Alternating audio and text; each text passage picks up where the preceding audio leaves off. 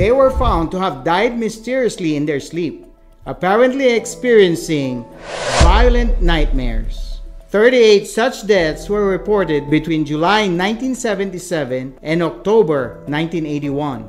The CDC had linked these deaths to a condition we now know as sudden, unexpected nocturnal death syndrome, or SUNDS. SUNDS is actually a condition endemic to Southeast Asia. This, known as Lai Tai in Thailand and Pokkuri in Japan, this mysterious disease was first reported in the Philippine Medical Journal as early as 1917.